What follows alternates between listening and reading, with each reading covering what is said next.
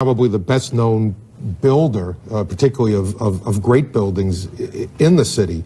There's a great deal of question about whether or not the damage and the ultimate destruction of the buildings was caused by the airplanes, by architectural defect, or possibly by bombs or aftershocks. Do you have any thoughts on that? Well, it was an architectural defect. You know, the World Trade Center was always known as a very, very strong building. Don't forget, that took a big bomb in the basement. Now, the basement is the most vulnerable place because that's your foundation. And it withstood that. And I got to see that area about 3 or 4 days after it took place because one of my structural engineers actually took me for a tour because he did the building. And I said, I can't believe it. The building was standing solid and half of the columns were blown out. I mean, so this was an unbelievably powerful building.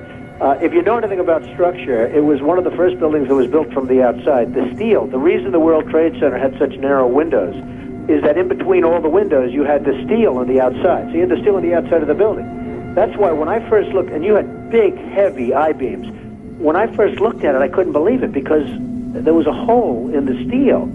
And this is steel that was, you remember the width of the windows in the World Trade Center, folks. I think you know, if you were ever up there, they were quite narrow.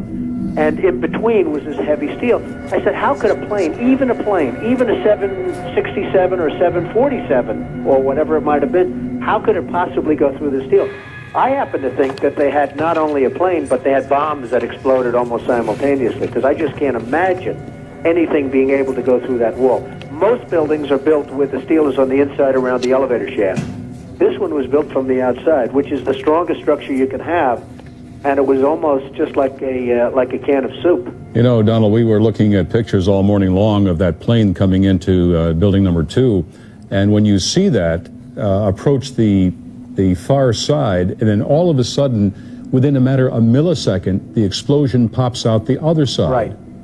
I just think that it was a plane with more than just fuel. I think, obviously, they were very big planes. They were going very rapidly, because I was also watching where the plane seemed to be not only going fast, it seemed to be coming down into the building. So it was getting the speed from going downhill, so to speak.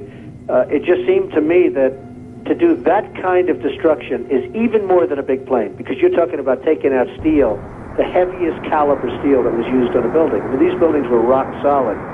And, you know, it's just an amazing thing. This country is different today, and it's going to be different than it ever was for many years to come. Very profound statement.